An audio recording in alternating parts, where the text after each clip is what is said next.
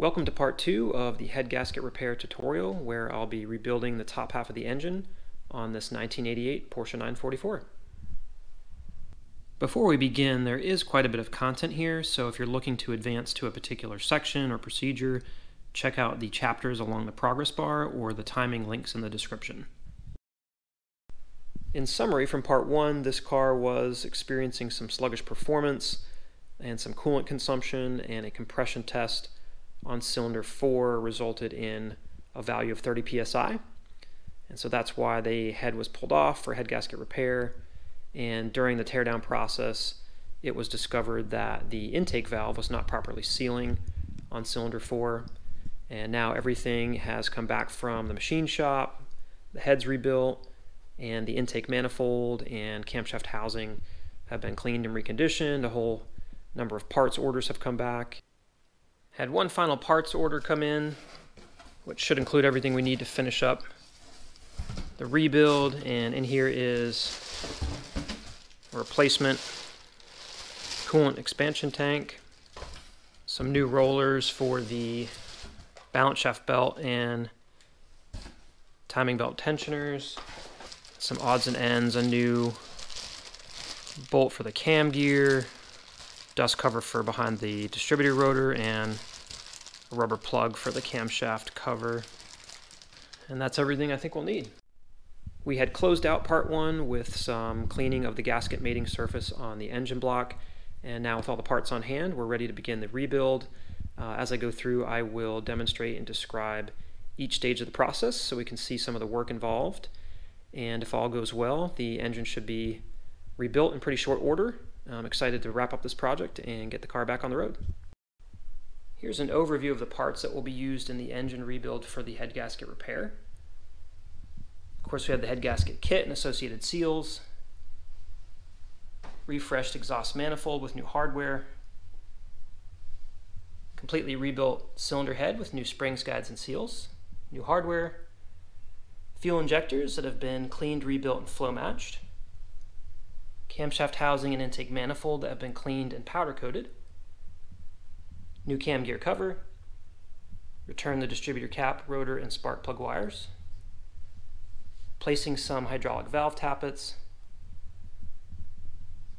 number of parts that have been cleaned and zinc plated, a new coolant expansion tank, various nuts, bolts, and washers, new rollers for the tensioning on timing belt and balance shaft belts, return the belts, timing, balance, and accessory, return the covers, new spark plugs, cooling fan assembly, new air filter, and finally air filter housing and airflow meter. I wanted to take a minute to break down the gasket kit itself because Victor Reinz does not include a list of part numbers in the kit. It's not available on their website, and they don't release it to retailers, so sometimes there's questions as to what is included and what goes where.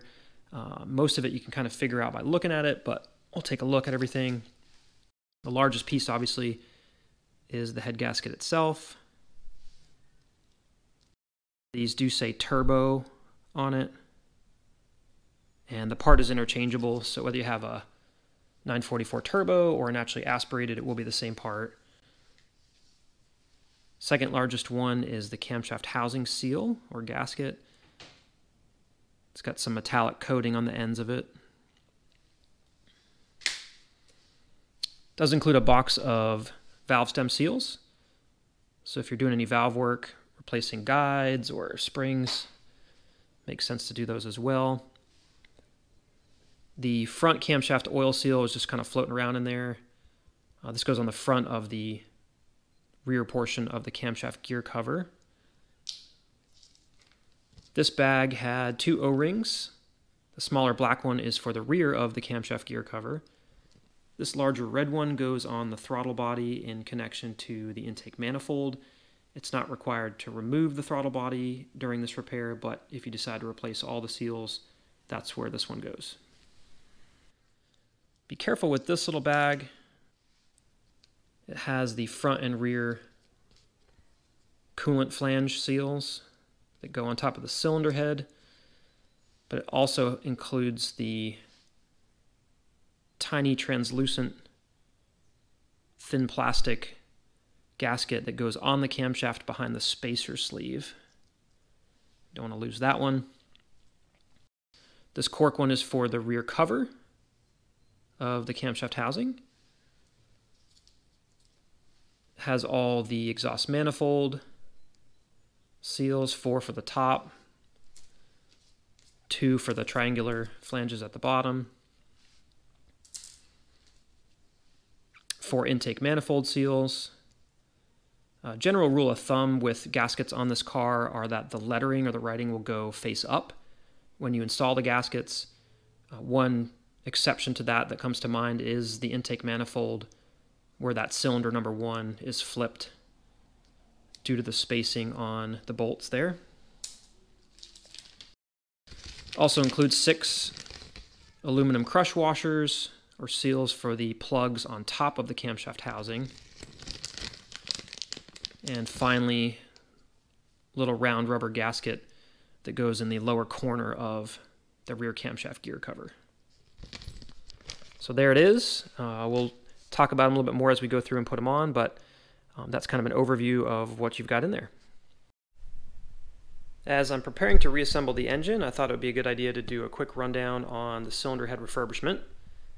So the machine shop obviously resurfaced.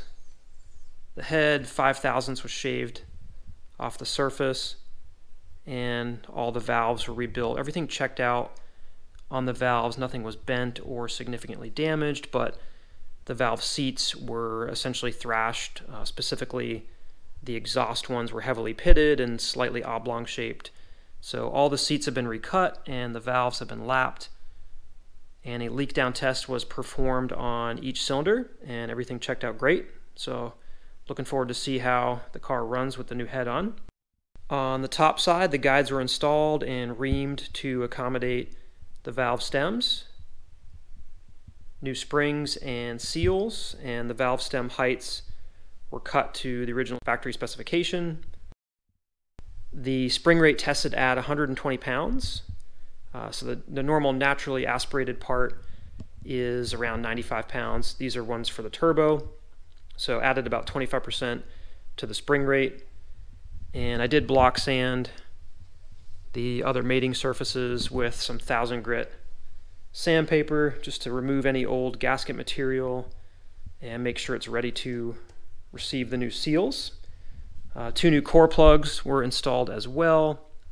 And I didn't have it fully blasted because some of the project costs were running over, but I did wire wheel it pretty extensively to get it cleaned up.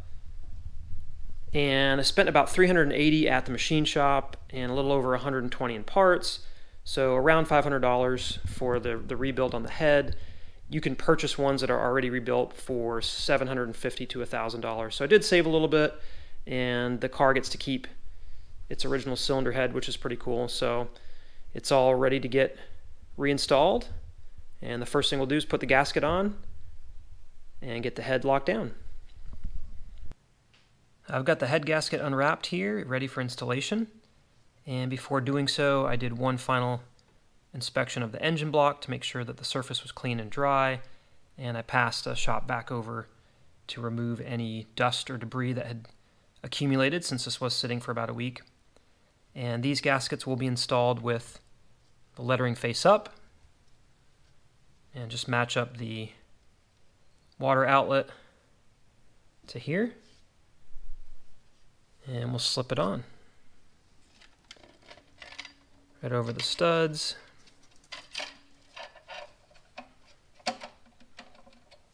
And make sure that it sits on these 2 little pins, and when we put the head on, we'll make sure that it's firmly and evenly planted on those pins as well.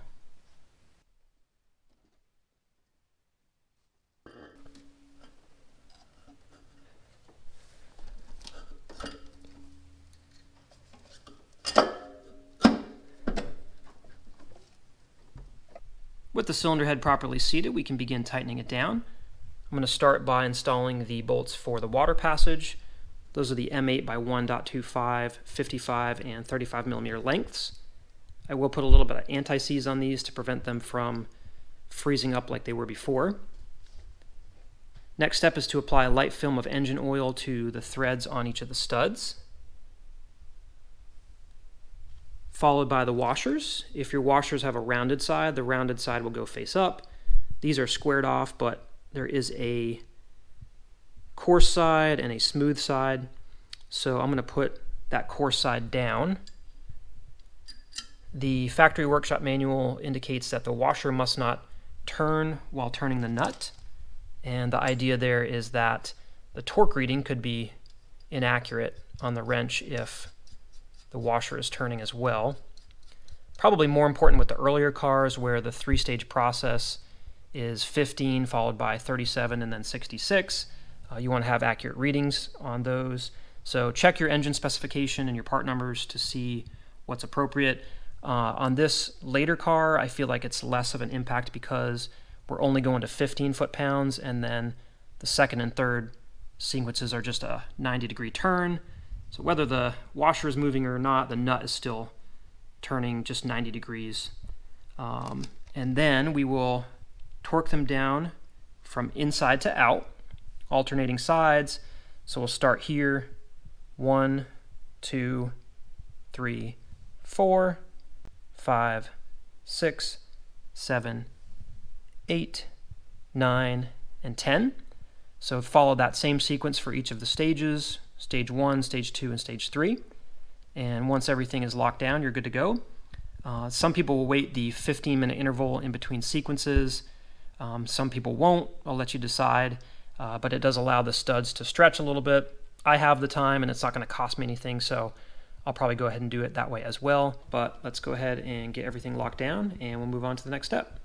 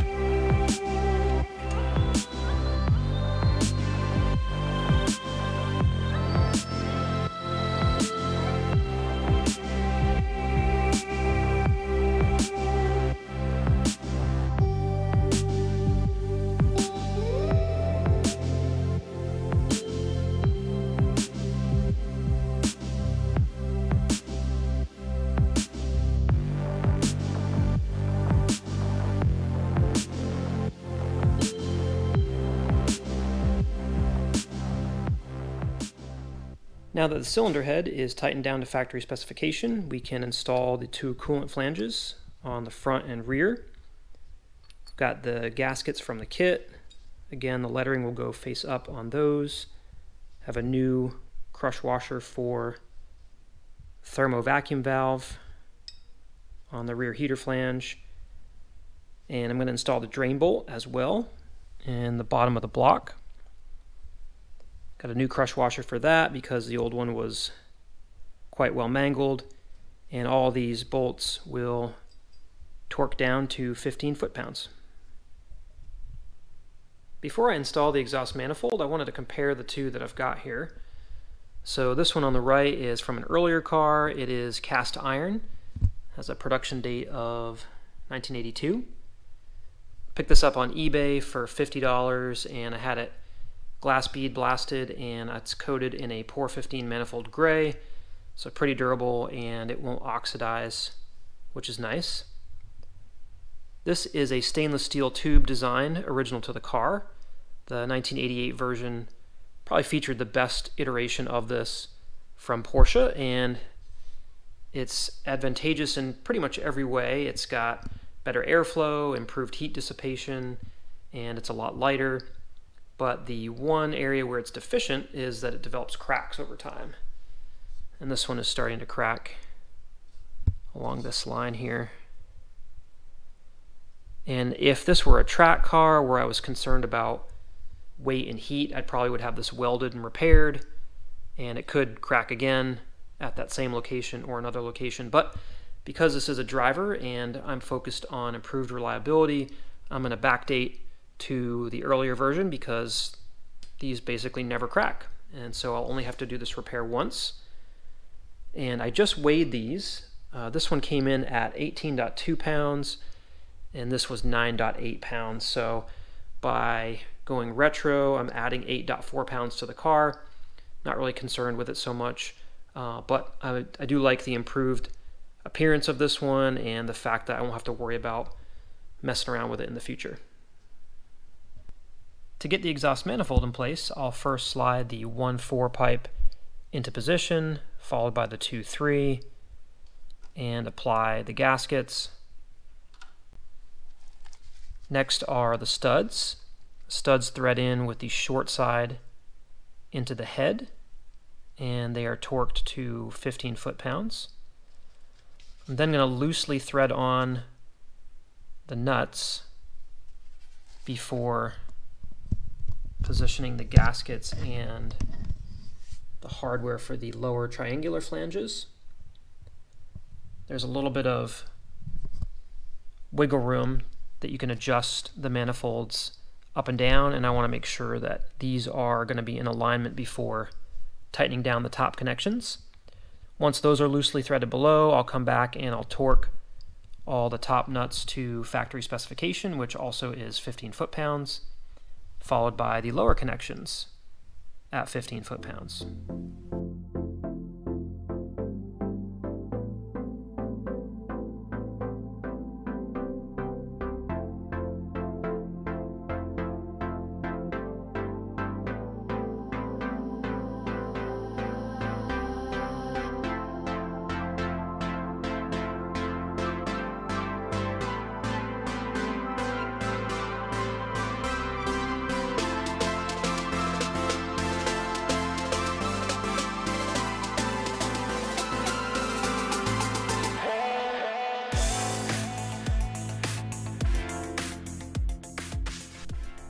I've got the top connections all threaded in, and I ended up having to drill out some material on the 1 and 4 connection holes. I just needed to shift over slightly to get the studs on, and I also had to release the lower exhaust hanger because the catback system was pushing up at a weird angle, and that made it a lot easier to get in. So I'll go underneath, connect everything up, and then we'll tighten these down.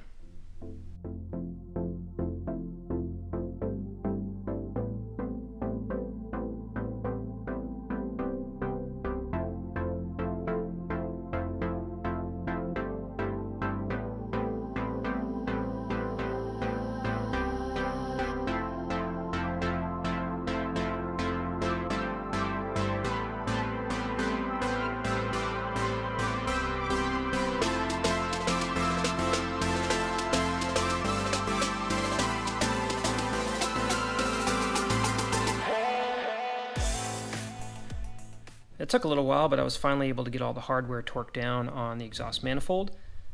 These cast iron headers are even thicker than the stainless steel, so it was even more difficult to get a wrench on some of these fittings. On a couple I had to do an open-ended and just inch it along. For the torque value, I was able to get a flare nut crow's foot socket on a couple of these and wrench it down to 15 foot-pounds.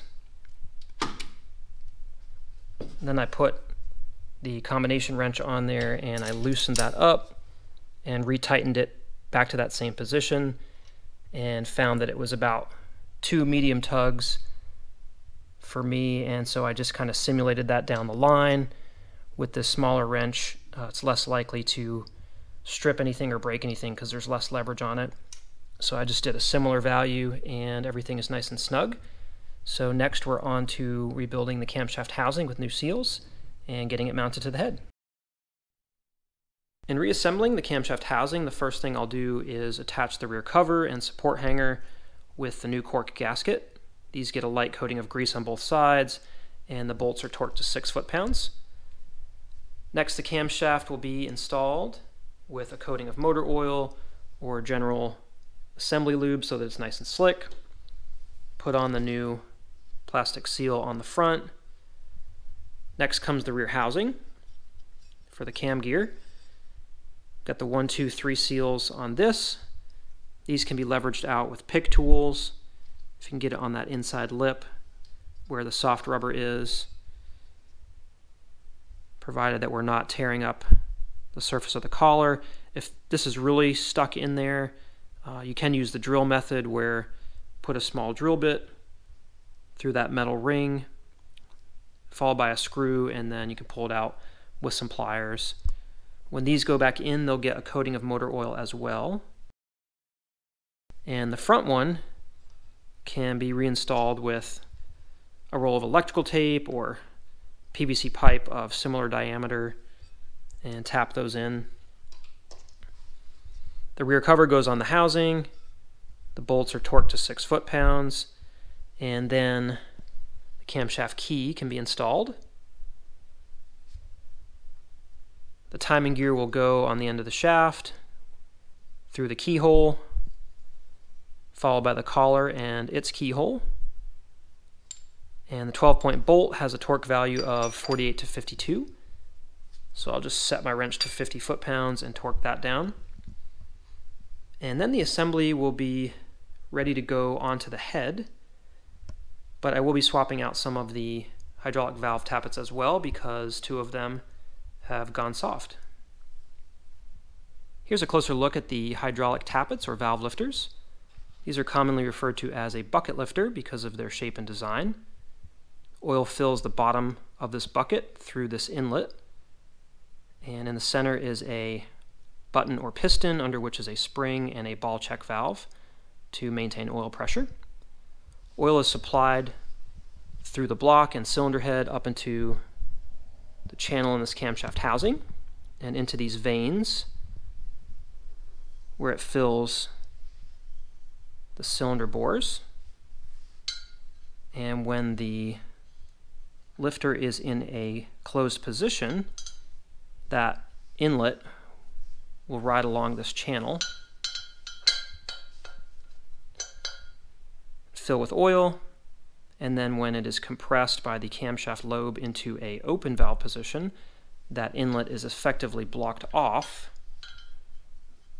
by the bore, rendering it essentially incompressible. So these don't need to be adjusted. There's a 0 tolerance, and they don't break or wear out. They should last the life of the vehicle. However, the one disadvantage over a conventional solid lifter is that because of that check valve, which can get clogged with carbon residue and sludge, they're more sensitive to the quality of engine oil and the frequency of oil changes. And so when I have these out, it's a good idea to test them to see if they are clogged or if they're still good. So when these first come out of the car, they should maintain rigidity on this piston. You shouldn't really be able to compress it too much. I've got a couple that have gone soft. So my 3 and my 6 lifter have gone soft. And if the car was recently run, they should be firm for a few weeks before they would leak out. But these aren't as firm as I would like them to be. There's a few ways that we can prime them. I've got some replacements from Plyhammer's Parts. These are pre-owned, but I got a good deal on them, so I picked up 10 of them and I primed them. You can submerge them in oil and press repeatedly on the piston to try to work some of that air out and fill it up with oil. And you can also alternatively put them in a jar and apply a vacuum to it to suck the air out. And once that's done, if we press on the lifters, we can see a few different behaviors. So first, once they're filled, if it's still soft or spongy, that check valve is probably clogged and the lifter is bad and should be replaced. On the other hand, if it's incredibly firm and after applying 50 pounds or more of pressure to it, and it doesn't leak out of the hole at all, that's also probably a bad lifter. And finally, a good lifter is one where if you put your upper body weight on it, 50 to 60 pounds, and you can see a little bit of oil weeping out of that hole, that's how we would know that it's a good lifter, and you can keep those in the car. So I'm going to be replacing 2 with these that I have tested. These are all too soft, and this one was too hard, and so these ones checked out pretty good. So I'll just pick 2 of these and swap them out with my 3 and 6 when they go back in the car, so that we have proper operation of the valves.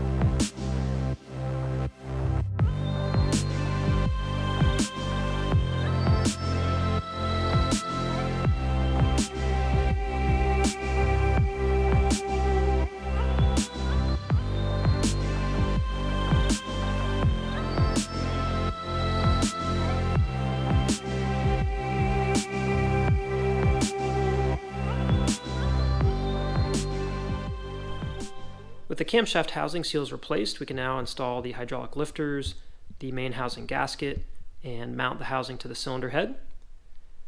The lifters are going to go in with some of this assembly lube. It's about 45 degrees in the garage right now, so this stuff is pretty thick, but if you're on a warmer day, you can put that in the refrigerator or the freezer for about 30 minutes to increase the viscosity so that the lifters don't fall out when we tip the housing onto the head. I'm also going to go ahead and install the connector for the rotor, and I have a replacement bolt for this because the other one, my old one, was rounding on the head. These come pre-coated with some Loctite on them. It's recommended that these be replaced when they're removed, but if your bolt is in good shape, it can be reused. Just put some blue Loctite back on there, and the torque value for this one is 4 Newton meters, which is about 3 foot-pounds.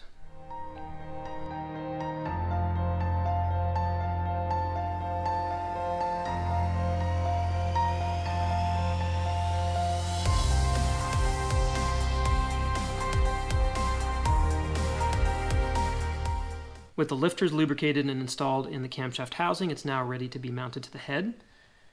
Make sure that you check that your mounting surfaces are clean and dry. If any oil spilled down during removal, make sure we clean it out of any of these bolt holes because it will throw off the torque value and could potentially strip the threads. If you removed your heater pipe, make sure that that's reinstalled so that it can be mounted to the two connections. Go ahead and apply the gasket. Again, the writing goes face up, and we're going to align the two pins to the tabs on the gasket.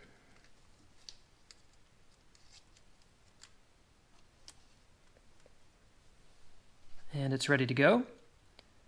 Check your top dead center mark on the flywheel and ensure that the flywheel lock is installed.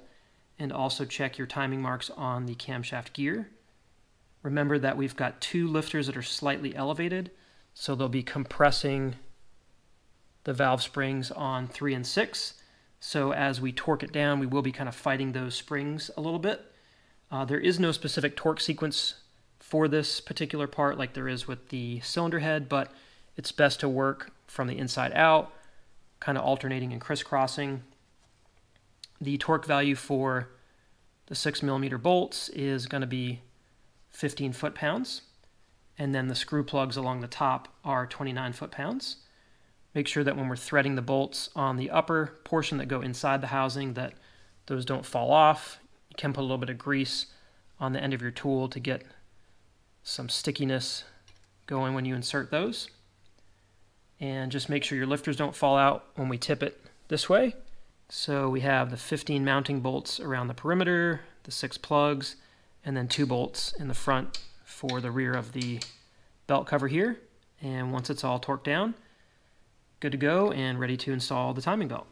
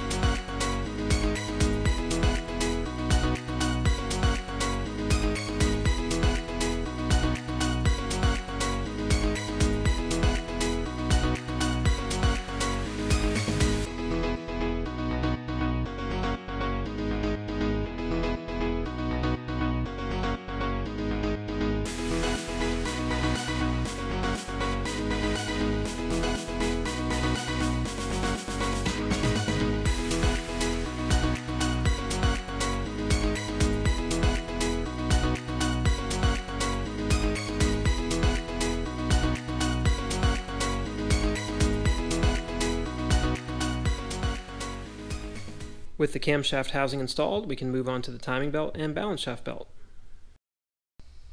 To install the timing belt, we'll first confirm that the flywheel mark is properly set to top dead center and that the timing marks on the cam gear are aligned as well. We'll start routing the belt down below around the crankshaft sprocket in between this rear belt cover, tilting the belt slightly and gently working it in. Try not to excessively twist or crimp the belt as that could damage it. As the belt is being routed, we will install the spring tensioner. The connections on the spring tensioner, as well as the guide plate, are tightened to 15 foot-pounds. The tension will be pulled up along the upper span. Remember that the crankshaft is going to spin in a clockwise direction, so as soon as this starts to move, we want this to move with it for proper timing. If there's any slack in there, there'll be some movement on the crankshaft, taking up the slack before the cam gear starts to spin. Route it down over the water pump pulley and in front of the tensioning gear. We'll then release the tension on the spring tensioner and measure the belt tension using the tensioning tool. The engine will be rotated a few cycles to confirm that ignition timing is correct, and the belt will be checked again to make sure that the tension on the belt is correct. And finally, the idler roller can be installed right above the belt, and that is torqued to a value of 33 foot-pounds.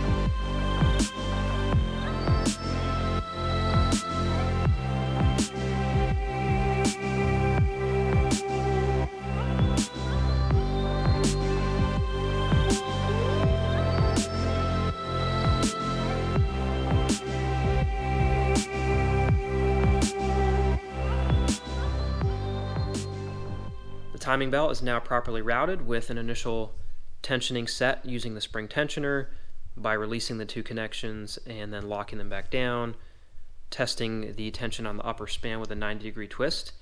If you happen to have an earlier car with the eccentric roller, you can just turn it counterclockwise and then lock down the 17mm nut once this twists to about a 90-degree interval. And so what we'll do now is remove the flywheel lock and rotate the crankshaft 2 times, or the camshaft 1 time around, and then we will reverse the direction counterclockwise 1.5 teeth going this way to relieve tension on the upper span, and then we'll take a measurement using the tensioning tool. There are a few different tools out there that you can use. The cheapest one, of course, is the 90-degree twist method. That does introduce a human component, however, and moderate finger and thumb pressure to one person may differ from another. There are also some low-cost alternatives, the Cricket or the Gates belt tensioning tool, and the general consensus on those is kind of work for serpentine belts, but not as consistent for timing belts. I've never personally used it. And then on the high end of things, of course, is the Porsche P9201 tensioning tool, which runs about $1,000. So the Ironworks tool is probably the best quality aftermarket option, and it has been providing some consistent results for me. These spring tensioners are sometimes referred to as auto tensioners, and they're not really an auto tensioner in a sense that they apply the correct tensioning to the belt. In fact, this one I've found frequently applies too much tension after taking a measurement on the tool, and I have to kind of back it off a little bit. So while they could get you by for a short span if you needed to, it is best to be a little bit scientific about it and take a measurement using some kind of tool to make sure that it's accurate. For the longevity of the engine, it's important that the belt tension is set correctly. If it's set too loose, the belt could potentially start skipping teeth, and then the timing is off and the engine would not run properly, and if you skip too many teeth, then you're going to damage your valve train by pushing it down into the pistons. If it's too tight, we put unnecessary stress on things like the water pump pulley, and there's a bearing in here that goes connected to the shaft on the impeller, and that could prematurely wear out, starts making an awful noise, and it could also put some unnecessary stress on your camshaft and things. So if you're gonna do the 90-degree twist method and kind of roll with it, it's best to be a little bit too loose than a little bit too tight. So if you twist it and you can't quite get it vertical, then it's probably too tight. If it goes far beyond vertical, then it's too loose. But essentially just trying to get it right in that middle point there. But we'll use the tool in this case, and we'll make sure that everything is to specification. So we'll apply the tool here on the span, take some measurements, and I personally like to check it twice, so I'll rotate it around a second time and check the tensioning one final time and make sure the timing is correctly aligned before moving on to the balance shaft belt. With the flywheel lock removed, we can now rotate the crankshaft 2 rotations using the 24mm deep socket, which will be 1 rotation on the camshaft. We'll look for the OT mark on the flywheel and then confirm that the cam gear is correctly timed as well. And if everything is in alignment, we'll go ahead and back it up 10 degrees, which is about 1.5 teeth on the cam gear to relieve pressure on the upper span, and then we'll take our measurement. To properly position the OnWorks tensioning tool, there is a recess in the lower bracket of the tool that will rest upon the upper nut of the guide plate. Make sure that the 2 aluminum sleds go on the top of the belt and the pin goes underneath the belt in between some of the nubs. Then the locking connections can be released on the spring tensioner, and the tensioner can be moved forward or back to increase or decrease pressure. Check the dial on the gauge and ensure that it is within specification. Then pop the gauge by pulling the connection at the top a couple times, let it settle in, and then you can adjust forward and back as needed to make sure that it is properly tensioned. Bruce will sometimes make modifications to his tools and update the associated instructions as well, so just make sure you're following the instructions for your tool. This is the 920X version 6.1, so the values that I'll be looking for on this used belt that has 2,000 miles on it are .x01 to .x05, 05 being looser than 01. If it were a new belt, I'd be in the .x90 to .x97 range. He uses an X here on this tool. It's the tense position, which is red on the smaller dial. If the tool is calibrated, you really don't need to look at that too much. It'll sweep around and fall within the indicated ranges.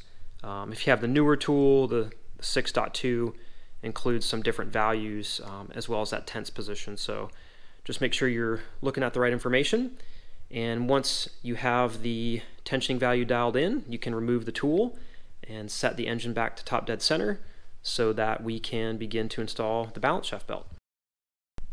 I've got the engine set back to top dead center and the flywheel lock reinstalled for the balance shaft belt. And last thing we'll do is put in a little idler roller. This bolt is tensioned again to 33 foot-pounds, and I like to put a little bit of blue Loctite on these because when I first got the car, this bolt actually backed out and made contact with the belt and got launched up here and wedged in between the belt covers. So got lucky that it didn't tear anything up, but I like to make sure these are nice and secure because of that. To install the balance shaft belt, it will first be routed below the crankshaft sprocket, up around the upper shaft, over the idler and the tensioning roller, and then back underneath in between the upper section of the lower shaft and this idler, and then back down underneath the crankshaft. Once it's in position, I like to temporarily wedge a shop towel in here so that there's pressure applying the belt into the teeth of this gear, and then we can pull the slack up and around and back down so that the alignment marks don't move as you're tensioning the roller, and that way you don't have to worry about moving it forward or back, everything's tight, and then once we get the correct tensioning value, you can just pull that rag out and lock everything down. We'll be using the spanner wrench to hold the position of the rollers and a 17mm socket to lock them down, the tensioning tool to evaluate the tension setting on the belt, a .5mm feeler gauge that goes in between the roller and the lower shaft sprocket. Some of the sources will tell you that there is a 1mm clearance on the upper span over the roller. The factory workshop manual, though, has that written as a deflection between 0 and 1mm, so it just apply a little bit of upward movement on the belt to prevent slap going on, and so that's how we'll set it.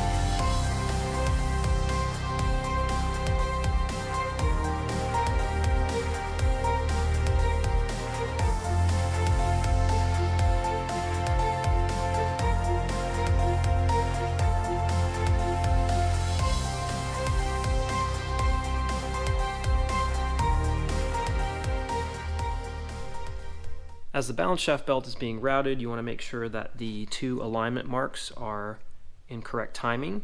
So they're located on the back plate of each of the shaft sprockets, and on the upper balance shaft, that aligns with a notch in the top of the belt cover, and on the lower balance shaft, it aligns with a tab protruding from the lower section of that belt cover.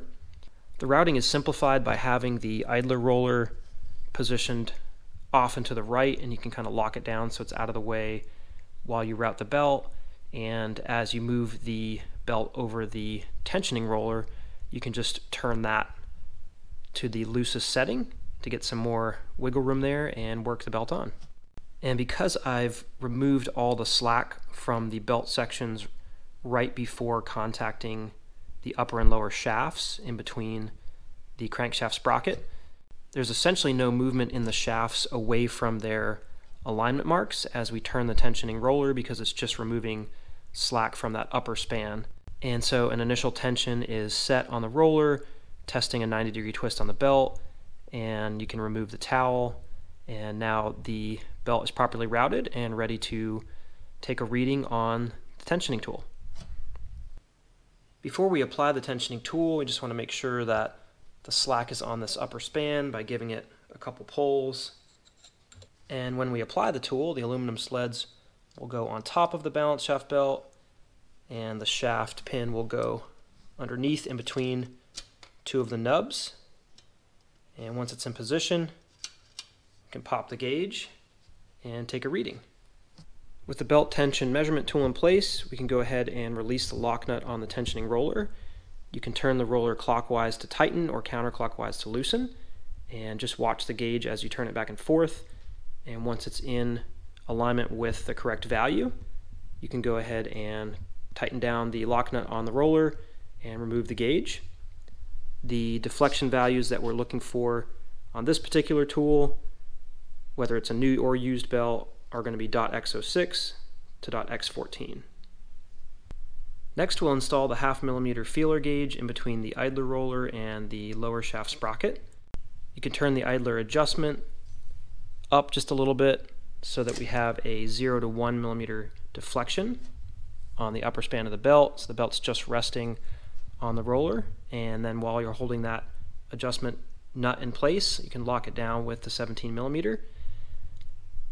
Now that everything is tensioned correctly, we can go ahead and set the nuts to the 33 foot-pound specification, tighten everything down. We'll remove the flywheel lock and rotate the crankshaft twice around. and confirm that all the timing marks are in alignment. It's not uncommon for the timing marks on the balance shaft sprockets to be off by about a half a tooth and still be accurate. You can see I can even wiggle this belt cover back and forth, which kind of changes the alignment, but if they're off by a full tooth or more, that would be something that you'd want to check and make sure that it's properly aligned.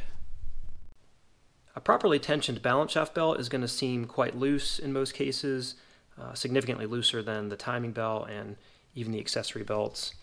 And if you're going to do a 90-degree twist on it, you're more than likely going to be able to easily twist it just past 90 degrees, and that's okay. It doesn't take a lot of force to spin the weighted shafts on here, so it's a pretty loose running belt.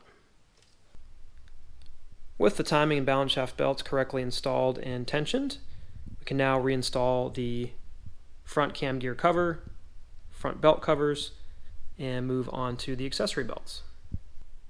With the front covers in place, we can now install the lower accessory belts.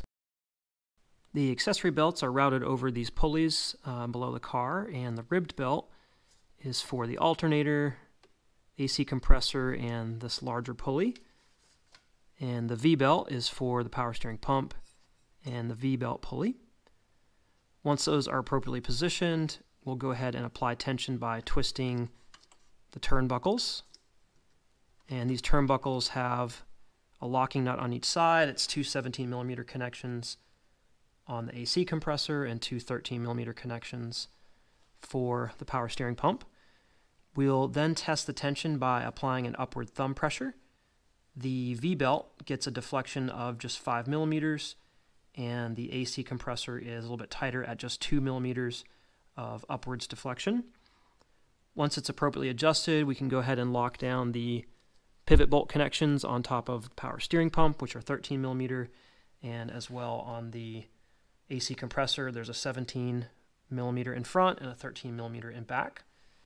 And then I'll reinstall the cooling fan assembly, which is best fed up from below the car. Bolt it down with the 3 screws along the top and 3 along the bottom, and reconnect the power connectors.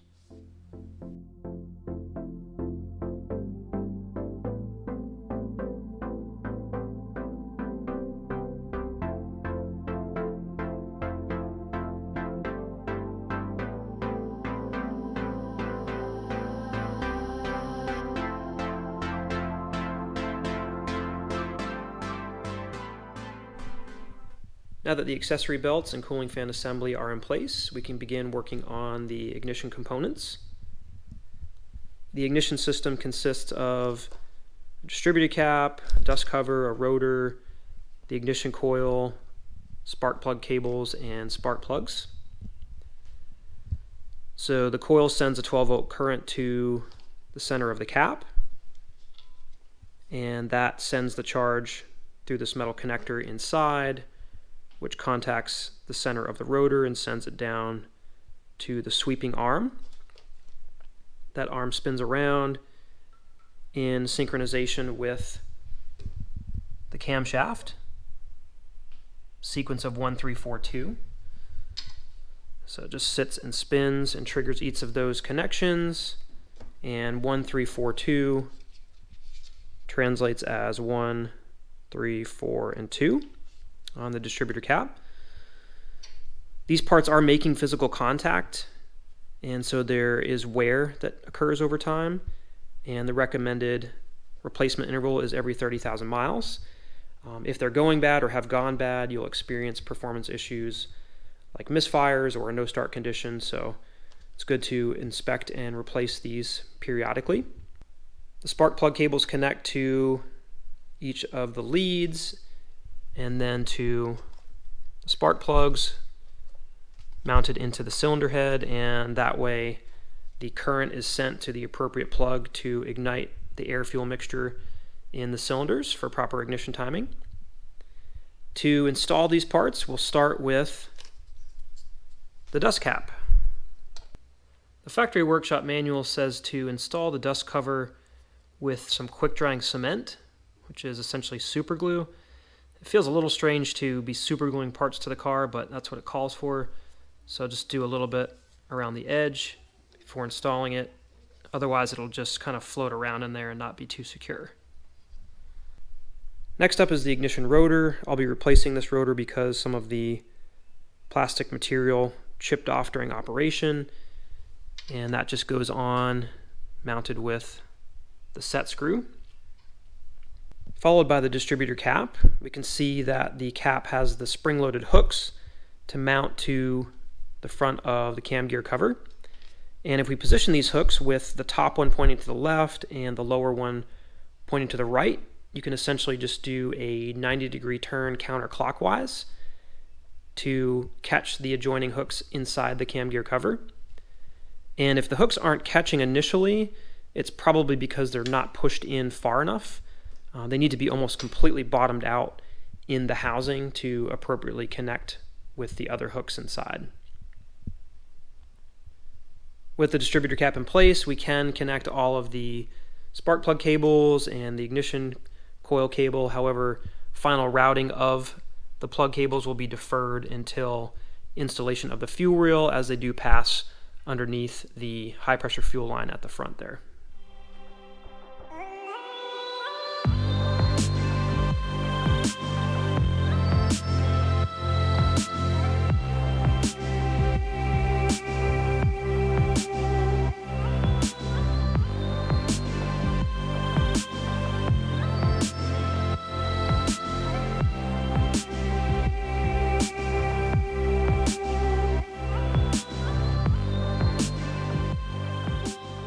All the ignition components are in place with the spark plugs torqued to 18 foot-pounds, and it's time to install the intake manifold.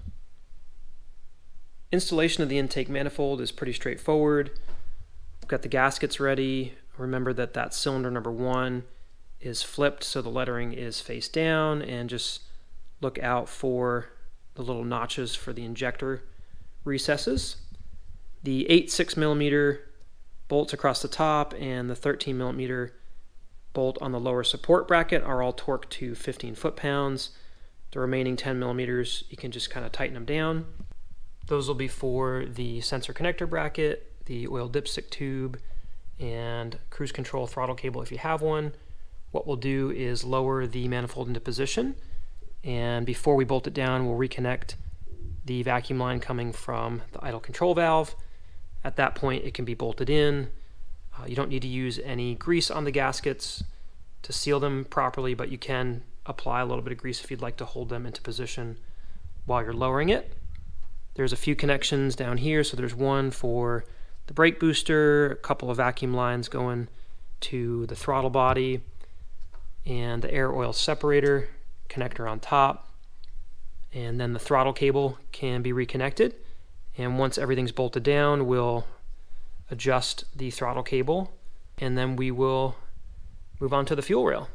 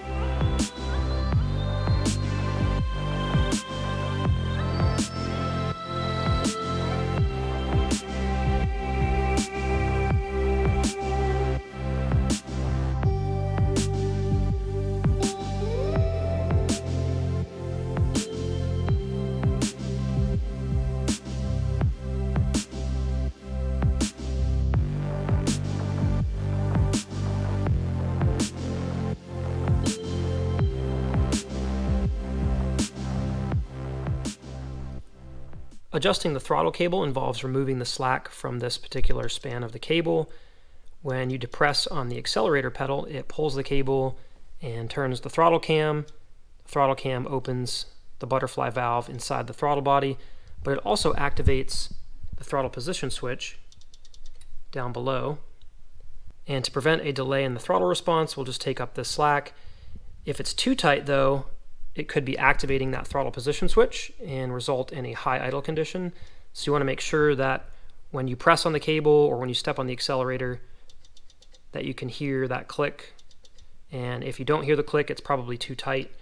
So this is a little bit too loose, and what we'll do is we'll want to pull the sheathing back, so we'll loosen up the front nut to slide things back, and then we'll tighten up this one behind it. That's too tight.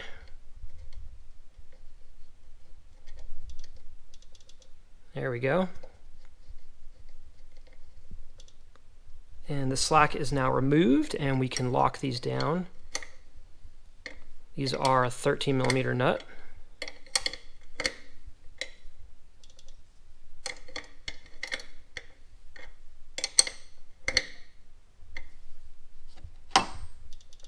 And the final step is to get inside the vehicle and press on the accelerator and ensure that you can hear the click as well. And then we can reconnect our throttle position switch. To mount the fuel rail, we'll first need to install the fuel injectors. I had these injectors sent off and cleaned by RC Fuel Injection of Torrance, California.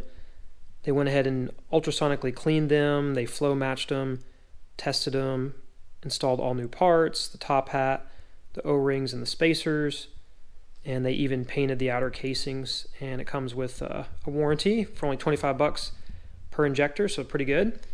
I had done a DIY cleaning job on these last year and was kind of questioning the results of that, and I'm glad that I sent them in because the initial test, 2 were fair and 2 were dripping, and 1 had a really poor flow rate. And then after the cleaning service, much better flow rate and all testing excellent. So I'm excited to see how these operate when we put them in. When the injectors are removed from the car for a period of time, it's a good idea to keep them in an airtight container, preferably inside, to keep moisture out so that they don't lock up.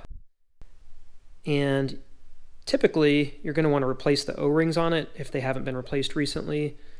They have some O-ring kits that you can get for about $5 a piece. And you don't need to do the top hats and the spacers if you don't want to. You can just swap out the rings.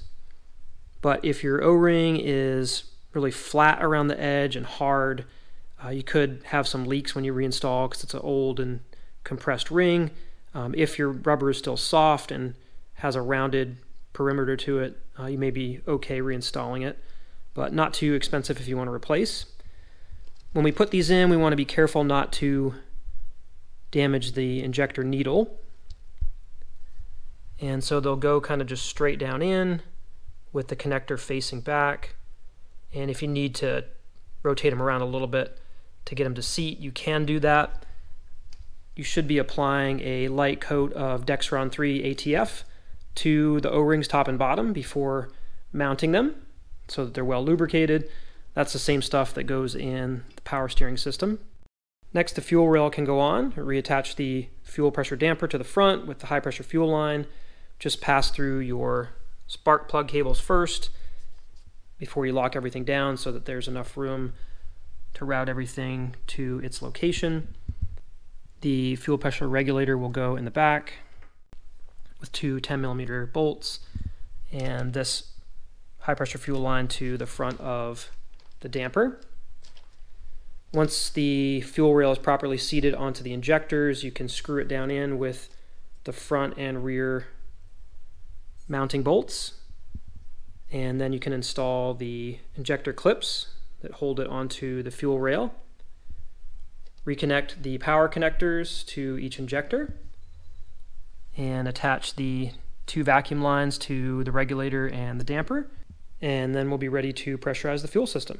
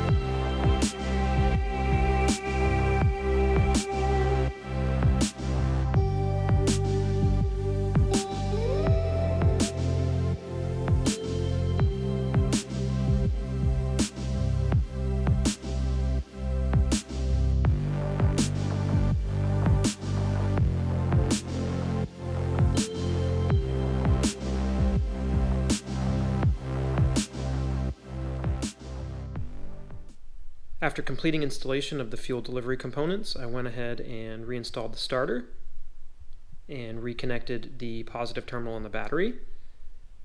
I'm now going to pressurize the fuel system by accessing the fuse box on the driver's side. We're going to pull out the DME fuel pump relay, which is located at position G2 in the fuse box. And then we're going to apply a jumper to connections 30 and 87B. 30 is 12 volt from the battery, and 87B is the connection for the fuel pump. And we're going to run the fuel pump for about 15 to 20 seconds, clear all the air out of the system, and pressurize it with gas, and then we can see if there are any leaks at any of the connections.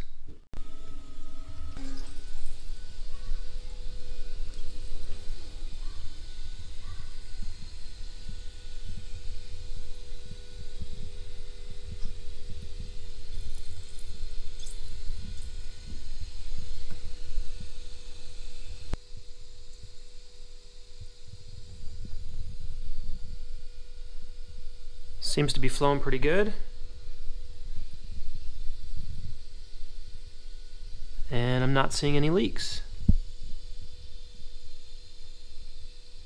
This will also make the vehicle start easier when we get to that step. You won't have to turn the engine over as many times, and reduces the likelihood of an engine fire because we can stop the leak before starting it up. But I think we're in good shape. Next step is to refill the coolant system. Before I refill the coolant, I wanted to provide an overview of the cooling system functionality. So the cooling system is comprised of the following main components. We have the coolant expansion tank, which leads to the radiator, where most of the coolant is stored and the electric fans mount, along with the water pump, and a series of hoses and pipes and connections that move fluid throughout the system. The water pump is the heart of the system. It's driven by the crankshaft in connection with the timing belt, which spins this pulley and turns an impeller inside the block and forces fluid in this direction, all through these water jackets to cool down the cylinders. And at the back of the system, it takes an upward turn into the cylinder head. So here's the underside of the cylinder head. We can see all these channels and cavities where fluid can pass through, and the four along the bottom are the oil passages that supply oil to the camshaft housing. The circular ones are just pass through for the mounting studs, but all these other ones are coolant passages so that the valves and the combustion area can be cooled as well. And when the head gasket is applied, it blocks most of those off to allow for directional flow. So only these ones at the rear are open. So it moves through here and exits this water channel here, which dumps out back into the block by these temperature sensors underneath the water pump and continues to drive it. So the system is essentially making a vertical circle to cool things that way. And it's also making a little loop through the oil cooler housing to cool down the oil. So it goes in and comes back out through the block. In the back of the system, there is a flange on the cylinder head, which supplies fluid through the heater control valve and into the cabin underneath the dash, the heat exchanger, and empties through the heater return pipe back through the water pump. So it's doing another loop that way to heat the car. And inside the water pump is a thermostat, spring plate, gated system that is closed until it reaches a temperature of about 80 degrees Celsius when it begins to open, and it's fully open at 90 degrees Celsius or 194 degrees Fahrenheit. At that point, fluid can be drawn from the bottom of the radiator through the water pump. That creates space in the radiator to allow coolant passing through the head to travel through this line at the top of the radiator, passing through all these fins and the electric fans to dissipate the heat. And so there's another loop going that way. But the intent of the closed system is to allow the engine to reach operating temperature more quickly upon startup, and that way the oil is at the appropriate temperature to properly lubricate all the moving parts of the engine.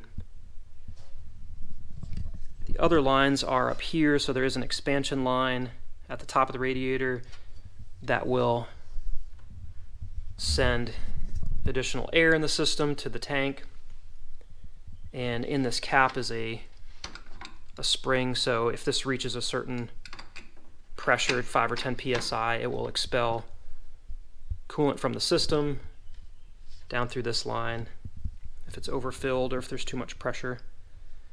So when we think about these components and how they work together, when we refill the system, if we simply refill the tank and the radiator, that connects down here, it's going to be nearly impossible for the fluid to go all the way up to the highest point of the engine and then fill the block as well. So it's important that we fill the engine block separately with coolant as well as refill the main system and the radiator. And by doing so, we'll have far fewer air pockets and other issues inside the system, and it's a lot easier to vent that way and get things up and running as easy as possible. So that's what we'll do. To begin filling the coolant system, you'll need 2 gallons of coolant, a funnel, and some cat rags. It doesn't so much matter what color the coolant is because manufacturers have different colors for different applications, but just check the container to make sure that it is applicable to the Porsche 944 because of the aluminum block. We'll begin filling the block using the upper radiator hose disconnected from the radiator side. Loosen the 12mm venting bolt and place some cat rags all around that area. And lift the hose up, put the funnel in, and begin filling the block. When a steady stream of coolant begins flowing from the venting bolt, you can secure it down and reattach the radiator hose to the radiator. We'll then fill the rest of the system from the coolant expansion tank and go ahead and fill the radiator and the tank until you reach area between the minimum and maximum level. And now the system is as full as you can get it before pressurization.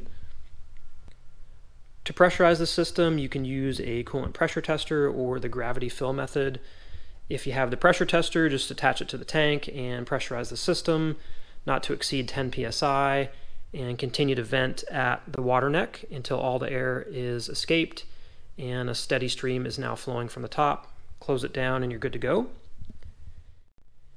If you're using the gravity fill method, we'll need to vent for some additional cycles. So at this point, go ahead and start the car. Make sure that the HVAC system is set to full heat, and we'll need to run the car until it reaches operating temperature. So the 2 gates in the system are the heater control valve and the thermostat in the water pump, and we need both of those to be open to evacuate all the air from all the different cavities in the system. And once you've run the car to operating temperature, shut it down and vent the system at the venting bolt.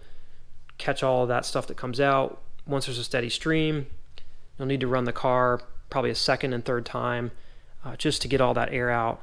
And because this is the highest point in the engine, if you can get that even higher by elevating the front of the car 12 inches or more off the ground, it helps kind of work all that air up and out of the system. As you continue to vent the system and remove the air pockets, go ahead and check the fluid level at the coolant expansion tank. If it's fallen below that minimum level, you may need to add some more coolant and top it up, and just continue the venting process until no more air escapes from the venting valve, and then the car will be ready for normal operation. After I refilled the coolant system and completed the initial venting, I went ahead and reinstalled the air filter housing, reconnected the airflow meter, changed the air filter, changed the oil, and charged the battery. So I'll do one final system check before starting the car. Make sure that the battery terminals are secure, the electrical leads to the starter are reconnected, all the connections to the injectors are in place. Confirm your spark plug routing for 1, 3, 4, and 2. Are they going to the right plug? Sometimes the connections at the plugs will appear as though they're fully seated when they're not, so just give a good push on all of those. Is the throttle position switch and the airflow meter reconnected? Have you reinstalled the DME relay? And once everything looks good, time to fire it up.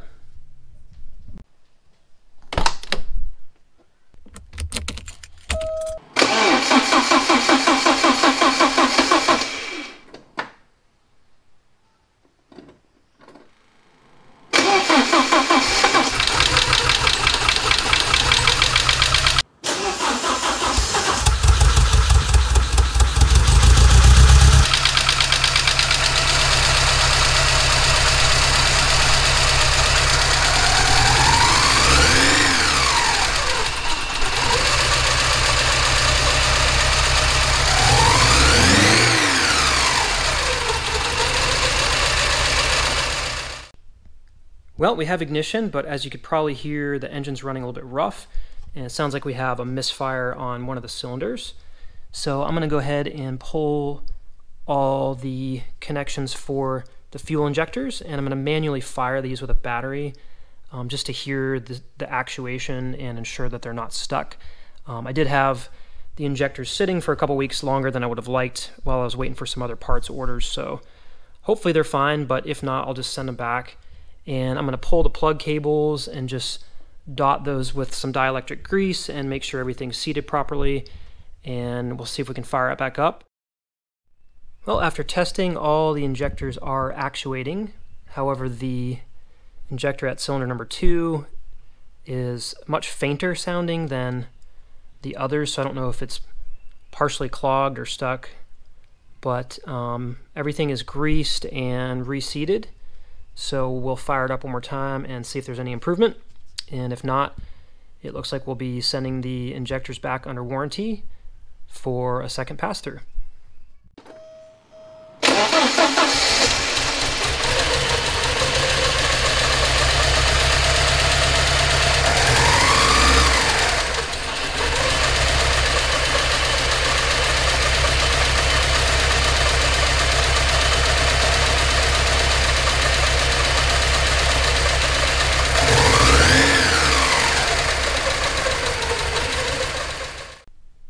And that wasn't any better.